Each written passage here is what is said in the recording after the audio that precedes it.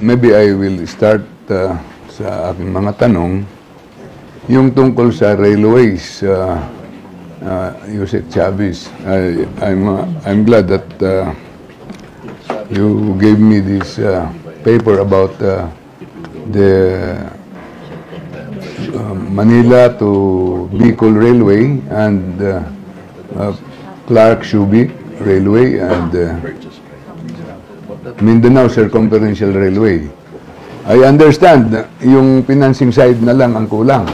So I'll be asking this matter sa Department of Finance kung anong direksyon nila. I will help DOTR na matapos natin ito mapunduhan.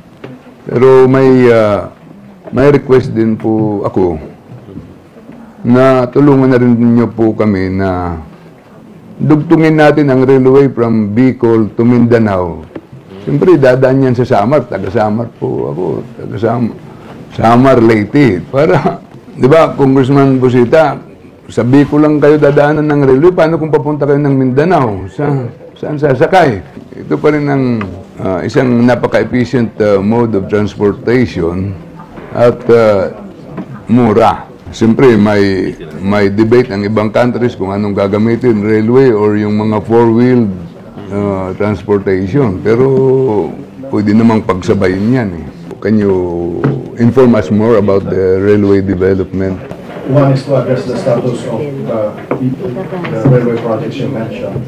Second, on the possibility of connecting Luzon, Visayas, and Mindanao. I'll start with the second. We presented to the NETA as early as 2016 and 2017 the railway development plan for the Philippines. Just to give context to the Visayan project, the La Union to Matnog Sorsogon is about 758 kilometers. The Calamba to Bicol,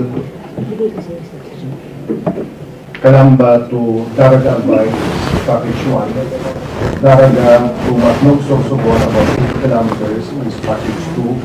The package 3 is Quiaong, Quezon to Batangas. The package 4 is extending Calamba to Sucat to connect to Metro Manila.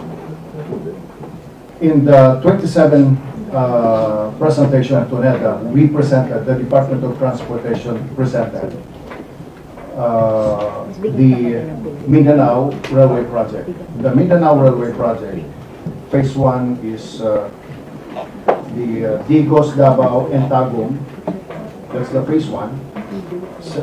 Then another phase is from Tagum to Butuan via Caraga, Compostela, I should say. The Butuan to Surigao is a spar line. Yung Surigao ho, connecting to Leyte. Yun ho ang identified na malapit. So very important ho na the NETA itself is aware of that plan of connecting Butuan to Surigao and Surigao to connecting to Leyte provinces. What is missing now, and we must be frank and must be honest in this committee, is that there is no alignment within Samar provinces.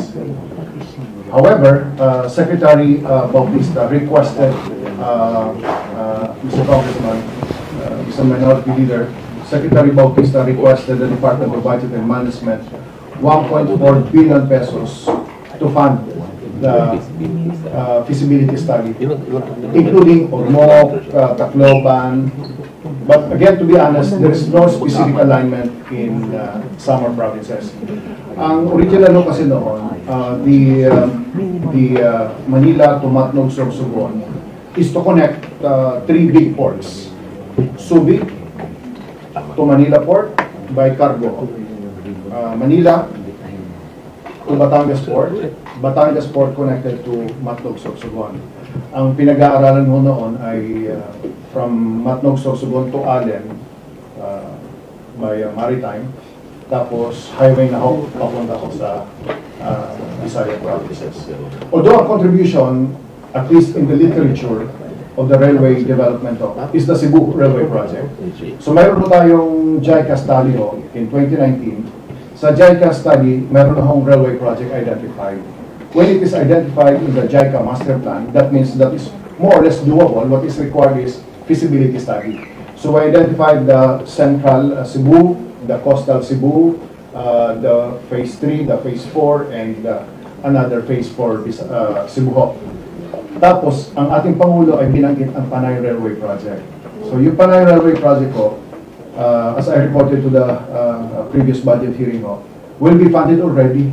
So sa Visayas, ang pinakahinog na project is the Panay Railway Project ko. We have 50 million for FS, and we are about to procure, tapos now in terms of reference, we are about to procure a company that will produce the feasibility study for Panay. So meron tayong Cebu, meron tayong Panay. Unfortunately, Mr. Minority Leader, wala pa kaming linya sa Samar. Give us a few weeks. We will identify the conceptual alignment for Samar. Secretary, kindly be informed that almost all the members of the representatives of Samar are in the minority. So kung gusto ninyong maganda yung takbo ng ating usapan, huwag niyong kalimutan ang Samar. Alam niyo sa planning offices natin, akala nila ito pa yung panahon ng mga Kastila at mga Amerikano. Ang Samar is destined to rot because it revolted against the Spaniards and the Americans.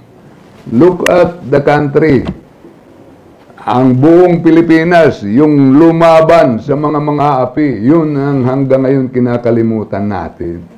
Anong kasalanan ng Samar sa ginagawa ninyo? Walang kasalanan. Population, kaya nag-aalisan dahil hindi naasikaso. Siguro, Secretary, kindly attend to this dahil mas madaling makipagbakbakan dito sa Kongreso kaysa sa gubat, di ba? Sanay na yung mga tao ng Samar dyan. Ayaw namin ulitin na yung panahon na hindi naasikaso ang Samar. Nangyari na ito. Inaasikaso na natin ngayon ang Bangsamoro. Huwag kalimutan ang Samar dahil lahat ng mga taga-Samar dito kasama ng minority. Marami yan alalaban. At baka ang presidente pa tumulong sa amin dahil waray-waray yan. Ang speaker, waray-waray yan.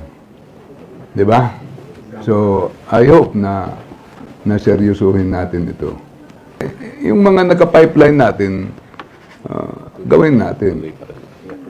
Kami naman, 3 years tayo nandito, di ba? Makikipagbakbakan tayo niyan. At 6 years. 6 years, oh. 6 years, oh. But the speaker will be happy to hear that na kasama yung Samar sa railway project. In fact, in the DPWH side, we will be fighting we will be using the same intensity to construct the Alin-Matnog Bridge. Diba? Para makapagpakita tayo na sa panahon ni Pangulong BBM, may mga landmark infrastructure accomplishments tayo. Kasi ang laki ng pag-asa ng taong bayan sa atin. Nasa planning lang natin. Thank you, Yusek Chavez. I know you will help us with that. Sa ganang financials naman, we can flex our muscles na tutulong kami sa opisina ninyo para magawa ito.